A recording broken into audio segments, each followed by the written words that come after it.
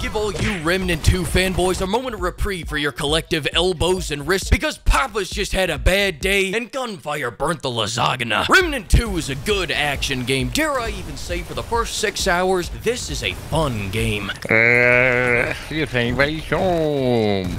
Hello? No!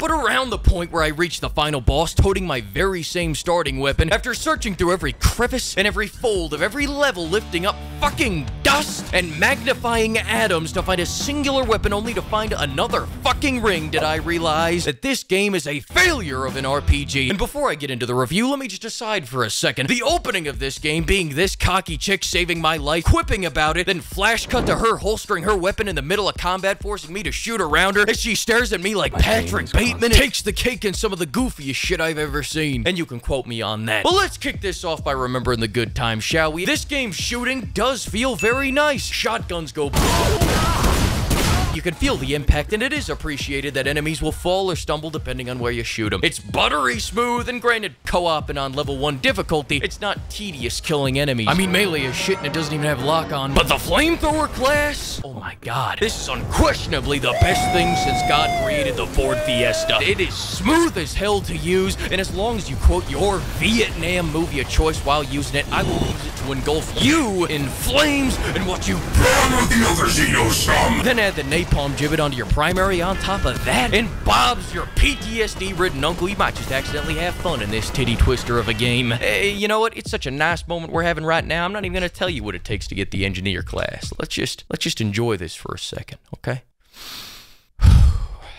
Is your mom still being a bitch? Yeah, that's what I thought. Next, these bosses are very unique, very nice, incredible. This tube right here, oh boy, what a great boss. How you gonna cop behind my back when you dead ass build like? Listen, I did what I could. The rest is up to you.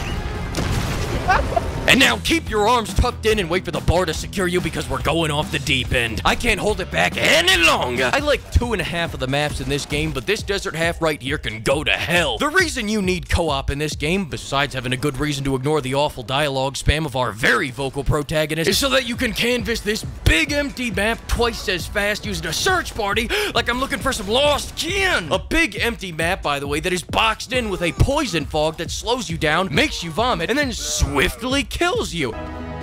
I think I'm immune.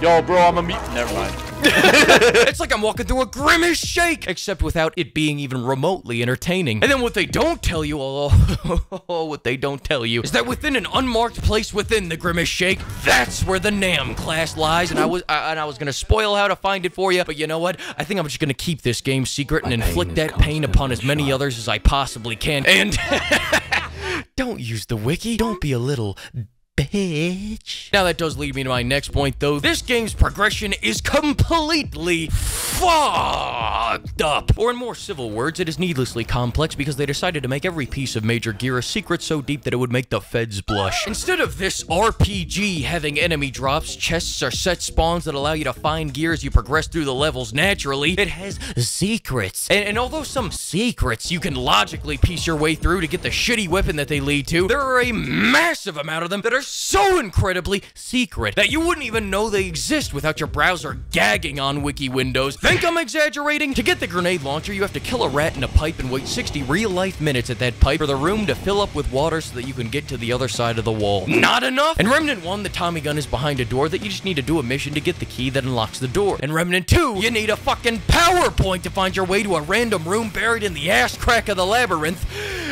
And it isn't even on Earth anymore. Not even that part even makes sense. It's in the fucking rock dimension. And I heard about another piece of gear that unlocks by killing enemies in certain weather conditions on a specific map, while also probably keeping one eye on real-life fucking weather formations, waiting for a tornado watch to come into my area, then going and fucking myself with exactly 5 thrusts when the moon is full while blasting Phil Collins in the air tonight, and for that reason I'm out. Who the fuck would make such a stupid goddamn... Hang on.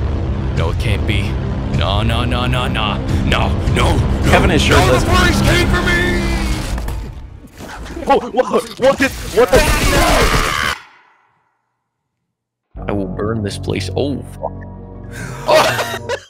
Many thanks to the flock of pimps for funding this video, and a huge thanks to all the pimperers for supplying me with endless rails of coffee so that I can put up with this game's bullshit. And with that being said, welcome to the new pimperers, Nikki P, All Damn Gains, and Vodka Needed. Thank you, bye.